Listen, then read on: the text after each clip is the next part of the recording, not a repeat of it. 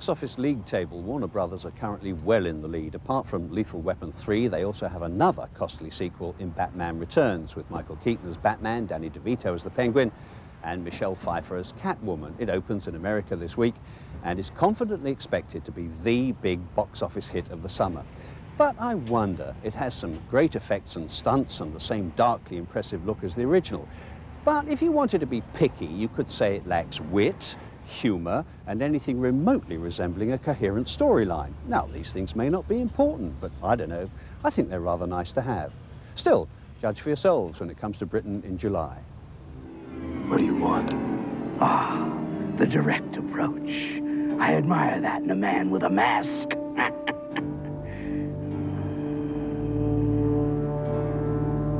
You don't really think you'll win, do you? Things change.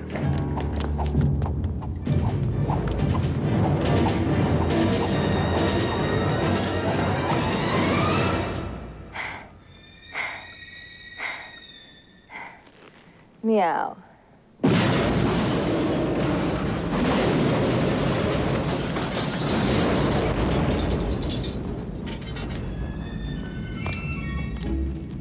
I saw her first.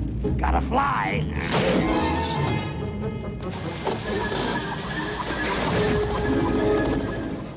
In director Tim Burton's film, Michael Keaton appears again as Batman and says he tried to make the character a little different this time round. Well, you try to do the things that you did in the first one because you have to. He's the same person. And then say, okay, what didn't I get to accomplish in the first one that I can do now? And for instance, in this one, I tried to brighten him up a little sometimes. I didn't want him to be consistently dark all the time. We already established that in the first one. This time we try to find new ways of portraying him, maybe make him a little bit funnier when he can. Take one step closer, Mr. Van Bannon.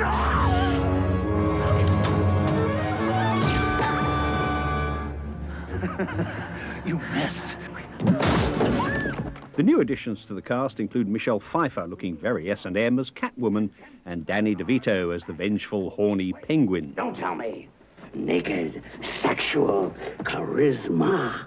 She's a beautiful woman, and being a hungry, lustful Birdman.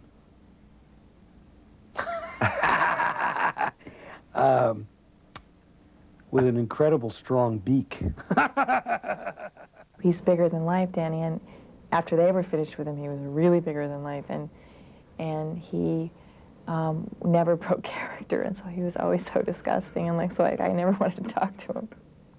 And he'd just sort of sit over in a corner and like grunt. And it was weird because I never saw him out of costume because it took so long for both of us to get ready.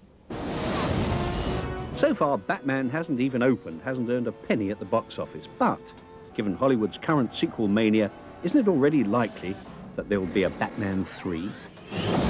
Probably. Yeah. I don't know if I'm going to be in it, but there's probably going to be one. I don't know if Tim will do it, but we may. We may do it together, may do it separately, may not do it. I don't know.